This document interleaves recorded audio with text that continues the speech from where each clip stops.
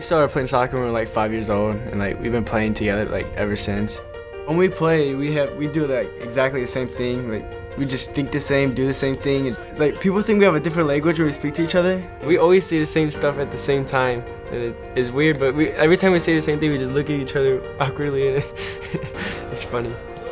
You know, they were a great addition when they came in last year, made an immediate impact to the team, and they're both good kids, they're good people, they're good soccer players, so that's great. And then just from a personality perspective, you know, those two come in and they're kind of goofy kids, they make everyone laugh, they get on with everyone, so it's been really positive on and off the field for us.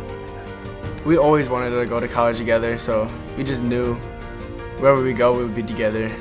We worked really hard. Like we've always had to travel like an hour and a half just to go to practice, and like my parents always had to take us. Our family, like they come to every game, every away, every home game.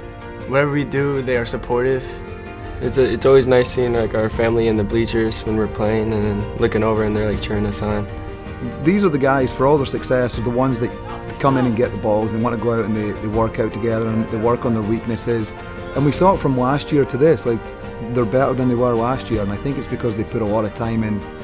Coach Schwan gave us a lot of advice about playing soccer and being more confident and just play with your heart and just play together and just have fun.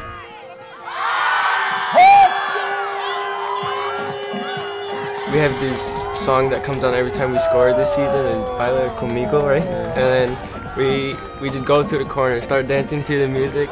Last year I hit the low, and then this year I got the low, you know?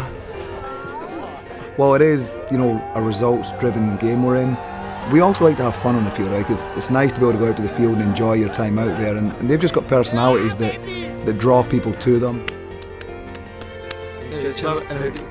A little bit rock, paper, scissors. He wins.